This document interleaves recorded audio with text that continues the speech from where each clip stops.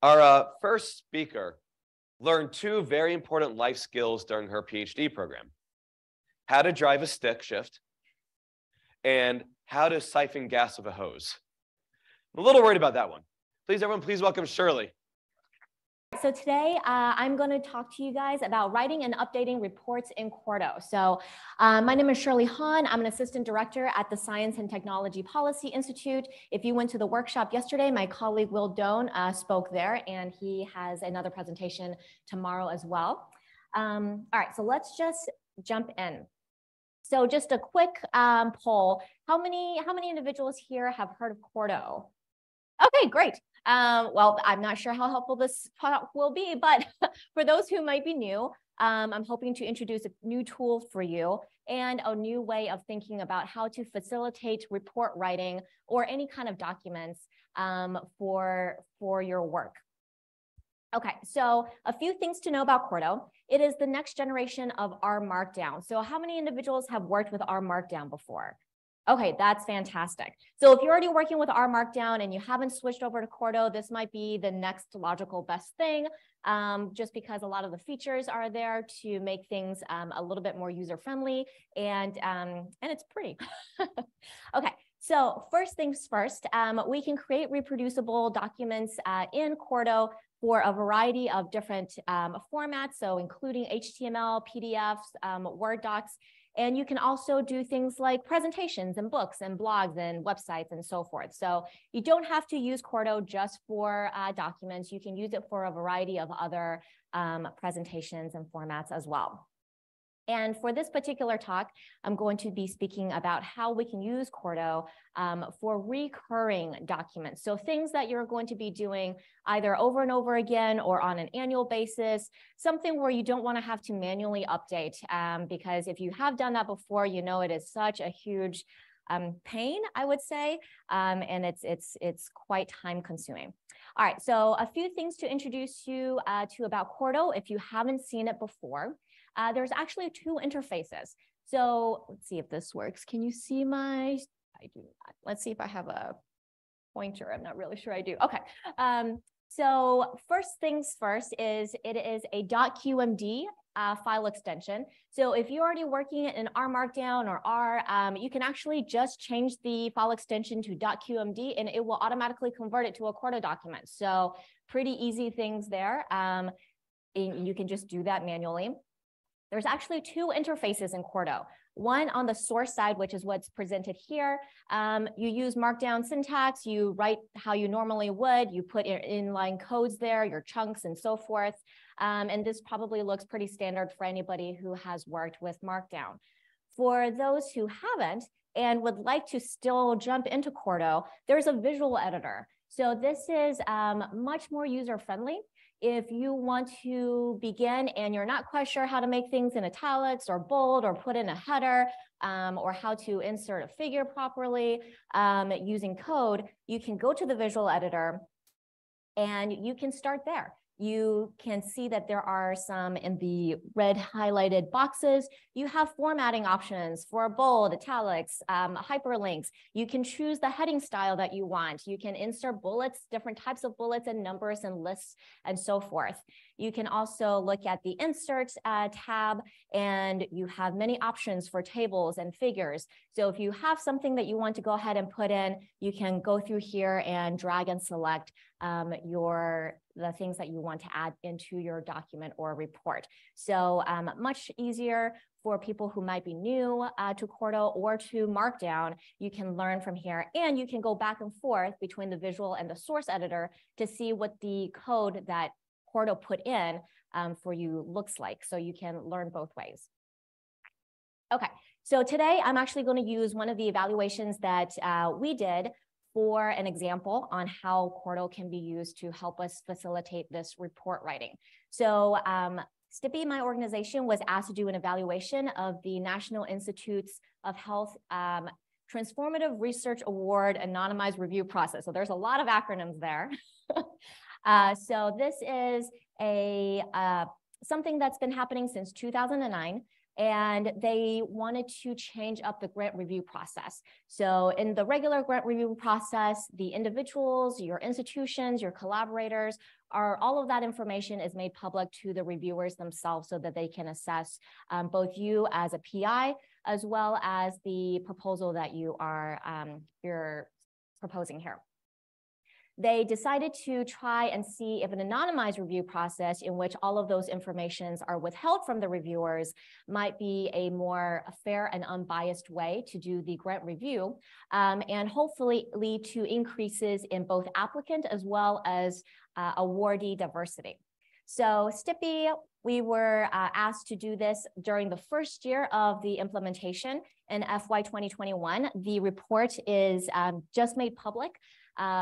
Earlier on this year, we provided the second year report just to the sponsor a few weeks ago, and hopefully that will be up soon as well. But overall, it was a 200-page report. It was very, very data heavy. Most of the report has lots of tables and figures, and the text is very, very heavy. So, and we were contracted to do this once a year for the first 3 years. So FY 21 all the way through FY 23. All right, before I kind of jump into why we're going to use Quarto, aside from the fact that it's a 200-page report that we have to update annually, I also want to point out that just like many other reports, right, this uses multiple data sources. The review process on this right-hand figure is actually a 3-phase process where each phase has different reviewers. They're asked to assess the application in different parts of the application. And so what we're going to see here is we conducted a variety of surveys of applicants, of the administrative staff, of different kinds of reviewers for editorial board, as well as technical reviewers, and asked them what their process was for applicants, if they were able to anonymize their application correctly. For everybody else, were they able to actually review and judge the proposal based on an anonymized application? We also have demographic information from administrative records given to us by NIH. So we have lots of data coming in, many different sources, and we're trying to provide a cohesive story with all of this. All right. So I'm going to give one 2.5 sentence example. So this is the first result from our applicant survey. And what we see here is we have, simple things like a response rate. We have 105 of 176 applicants that were listed as a PI, the percent of those, and 22 of the 119 co-applicants completed the survey, and some additional information about who responded and so forth. Everything that's in a red box will have to be updated for the next year or the year after, right? That's a lot of things in a red box for just 2.5 sentences. And before, I think most of us are doing this manually. So we run our analyses, we run our codes, and then somebody, that gracious person on our team, has the task of you go in and you find where all of these places are and you update all of these numbers manually. So that's not great, right? It's one, it's a lot of numbers to update. It's very easy to make a mistake. You might forget halfway, well, did I update this number? Did I update all of the numbers in this sentence? There's just a lot of chances for error. It's also very time consuming. Again, this was a 200-page report. You're talking about over 50% of this has to be updated every year.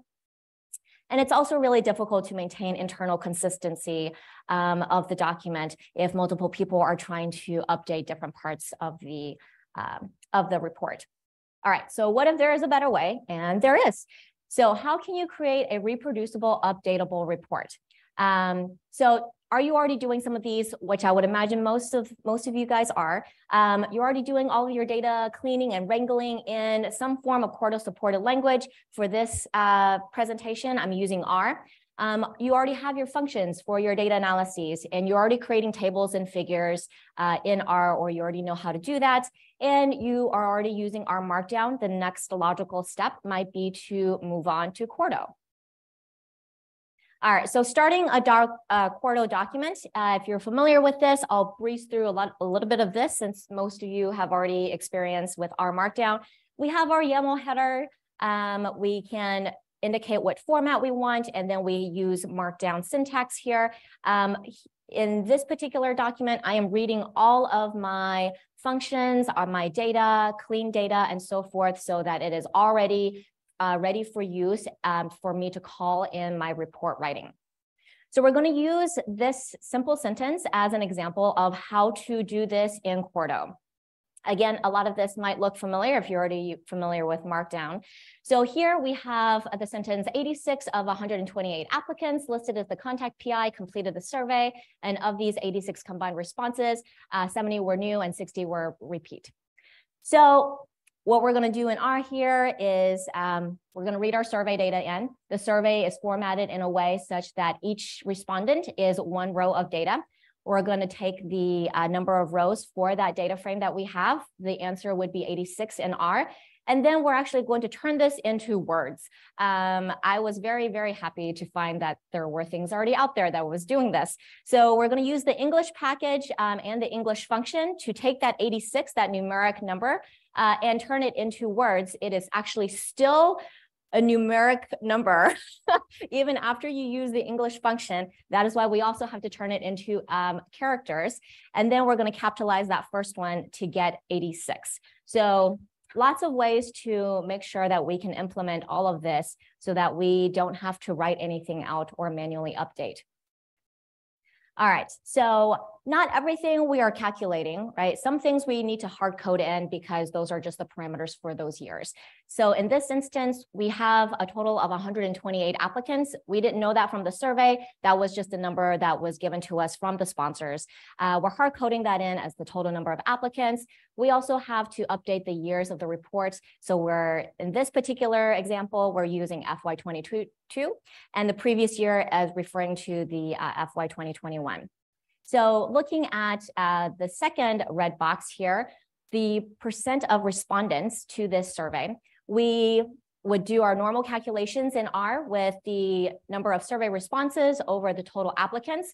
We would get something like 0.672, right, in our output. And then we would, we can use paste and pretty it up for the actual report writing, put in the parentheses, simplify it to one decimal place, put in the percentage signs, and so forth.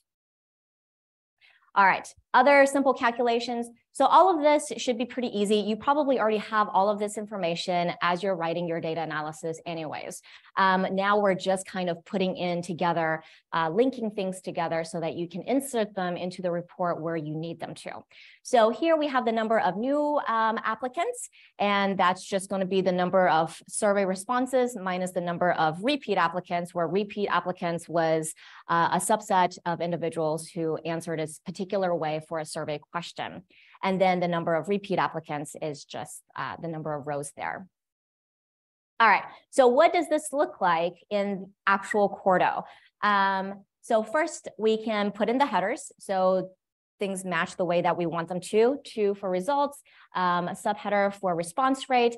And you can see that these are, we have the inline R codes that are the exact same as what I had presented in the previous slides, but this will generate exactly this, these 2 sentences. So it looks like quite a lot of gobbledygook if you're looking at the Quarto part itself, but I think most of us already have a lot of this coded into our data analysis, right? It's just putting it into inline codes so that it is next to the words that you already have or that you want to use. All right. A few other special things to point out. Again, some of these already exist in RMarkdown. Quarto makes it slightly easier because it also now allows for cross-referencing. So adding footnotes. So in this particular instance, we have referencing a webinar that NIH hosted to answer questions from applicants. And we want to put in a footnote where that webinar is available for hyperlink. So using the format of how to put in a footnote there. Also to put in figure captions. So down at the bottom, we have our figure caption, the location of the figure itself in a in a folder I called images. And then the last little bit there, that entire thing in curly brackets, the hashtag figure for noting that it is actually a figure. And the last little bit, web program officer, what we have there is the ID tag for that particular figure so that you can reference it in your report anytime that you need to, which is what you see up here when you say @fig. Again, referencing that you're talking about a figure that you just created and which figure you're talking about. And the nice thing to know about this is notice that your figure actually comes after your cross-referencing. So it doesn't have to occur it doesn't have to occur before when you actually cross-reference it in a report. All right, so this is what it looks like. We have our footnote automatically show up there. It will automatically number itself in the sequential order, so you don't have to worry about that. Same with your figures as well as tables. It will sequentially order itself. And then we can also see that the cross-reference shows up and it's also hyperlinked so that it can automatically take you to the figure or table that you're referring to. And lastly, for footnotes, even though it's not shown on this slide, it will show up at whatever format that you're working with. So at the end of an HTML page or the bottom of a Word or PDF page. So it is already formatted for all of those. Okay, and so that was a lot, but I think a lot of it probably already looks familiar. So when does writing a report in Quarto make sense? I have an example here of the NSF Science and Engineering Indicators reports. You can see here that it's a biannual report every 2 years. Something like this would be the perfect example of when you want to use something like Quarto to reproduce your documents, right? You are working with data that are pretty much the same. Your data structures are getting read the same way. It's the same type of data that you're working with. It's just being updated. Your report is not that one-time report. Again, this example here is a 4-time report since 2012. And you find yourself using a lot of the same text that you've already used in your previous documents. If you're copying and pasting a lot, there's a better way to do things. So if you're finding yourself going in and manually updating things like tables and figures and those types of things, it might be better to put the upfront time in the beginning and go ahead and take the codes that you've already written and put it into Quarto so that all you have to do at the end is click render and then you have your document out in front of you.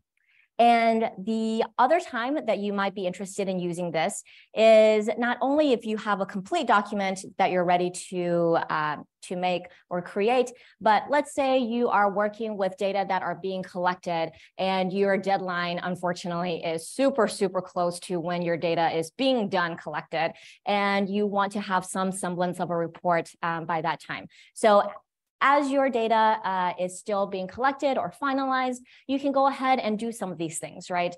You know probably the type of text that you want to put in, and you know where that information is going to come from. You can go ahead and create a document and run whatever data that you have so that when you have your final clean data, you can go ahead and hit that render and have a pretty much finalized document or report at the tip of your hands. Okay, and with that, I think I will stop. Thank you so much. If you have any questions, please feel free to find me or email me at my email address. And I hope this helps you think about whether you're able to do anything in Quarto to facilitate your workload. Thank you.